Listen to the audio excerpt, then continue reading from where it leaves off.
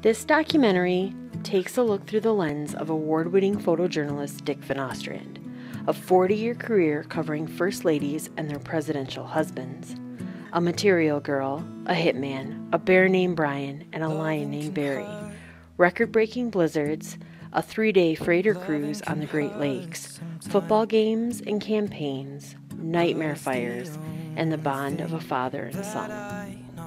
My first camera was a small plastic camera covered with black plastic tape because it leaked light, and that was in the 2nd grade.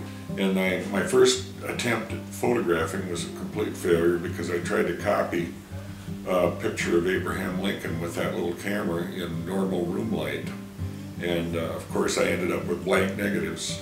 Well, it was called the Central Division, and they did all the photography and news coverage, radio coverage for 5 states, plus additional states that they would do things for.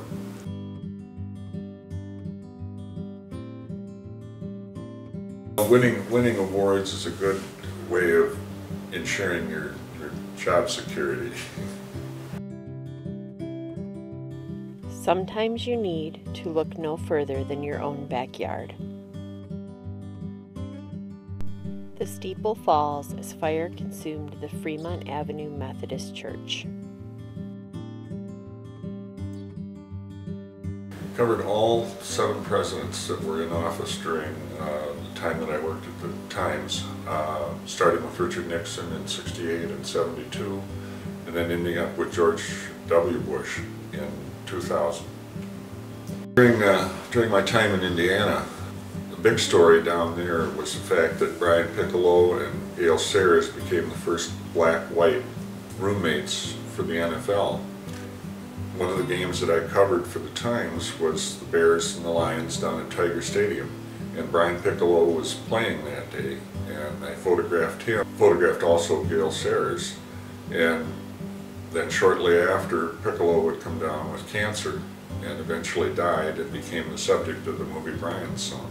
In 1977, I was working at the paper. That was a Saturday morning, and there was absolutely nothing on the schedule. And I was shortly after 7, the fire department received a call that the Winona, which was a former luxury hotel that had been turned into apartments, was on fire. Our editors heard the call going out over the police scanner and yelled at me, and I ran to the hotel, and then the aerial truck and a number of firefighters were rescuing people, many of whom were sitting on windowsills with smoke billowing out in back of them. And a policeman asked me if I could reach the fire escape. There was a man at a window who was handicapped, and they were trying to get him out of the building. And so I was able to grab the bottom of the fire escape and pull it down, and then the policeman ran up and managed to open the window for this man and then helped him out onto the ladder and got him out of the building. And that picture ended up part of a full-page layout in the New York Daily News and received tremendous play in Chicago Tribune and a number of papers, and then it was nominated for a Pulitzer Prize. I miss the magic of the darkroom.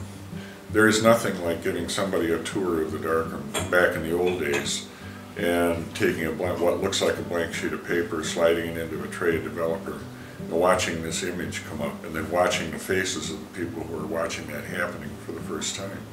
I miss that. It'll never, the image coming up on a computer screen will never replace the old wet dark. To be very respectful of people as much as the job will allow, because if you don't, you're going to get burned. And I think a lot of today's problems are caused by the fact that everybody has a camera, and there's so much of this paparazzi style photography that's being waged right now, and that there are a lot of cases where it's a real question as to whether it's invasion of privacy. It's the you know, kind of the Weekly World News, the National Enquirer type of photography, rather than what was done years ago with both newspapers and magazines, where it was a very high quality and high ethical standards to the photography. It's nice to have the quick, having it available instantly, but then it's also nice to be able to go back where you had to discipline yourself because you only had 20 or 36 exposures in your camera. And also the discipline of just not seeing your image instantly is sometimes a very good thing. It makes you think as you're shooting.